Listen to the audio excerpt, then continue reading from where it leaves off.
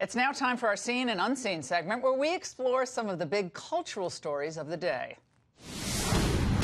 Now, in a moment, we'll dive into political American Music Awards. But first, last Friday's segment with Raymond Arroyo went viral, made international headlines.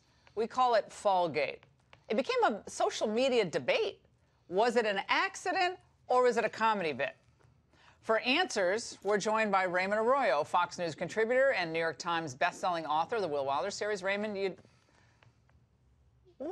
this is ridiculous. We're talking about ambulance chaser lawyers out there. I'm glad I have this moment because I want people to know the reality and the truth of this. God. Tens of millions of people watched this viral video. They saw what happened.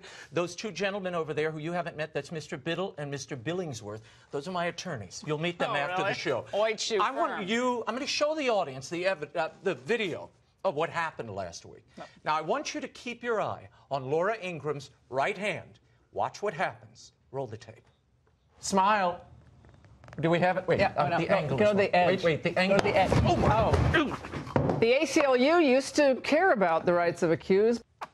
You threw me down in such a cruel fashion, heartless. My hand slipped a little bit. You pushed me with great vigor. I saw it. I'm going to slap you with oh God, this arm. The plaintiffs. I'm going to hit you with a personal injury. What do they take? 40%? They're going to take 50%. Your kids will be paying my personal injury claim when I'm done.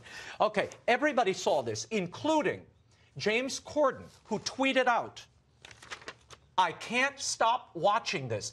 Members of the audience, they saw it all, too. One said, "Oh, my God, are you okay? Ingraham Angle, someone let us know, please." Then another viewer, "Oh, my God, I freaked out and laughed. I'm sorry, but it was funny." And at the same time, I was going, holy, I hope it was fake. Well, now we can tell the truth, Laura. Well, how long have you been cooking up this? First of all, that brace you bought like at CVS an hour ago. Leave me alone. And we're not expensing that either. This was not fake, but it was staged. If people were watching the segment, we had the segment on dangerous selfies and these beer protests at the beginning. We were just entertaining. But here's the problem: is that people are like, "Oh, Laura's so cold," in her response. I was trying to stop myself from laughing. Okay? But you did see the video evidence. I mean, it was. Are you okay? I'm getting better.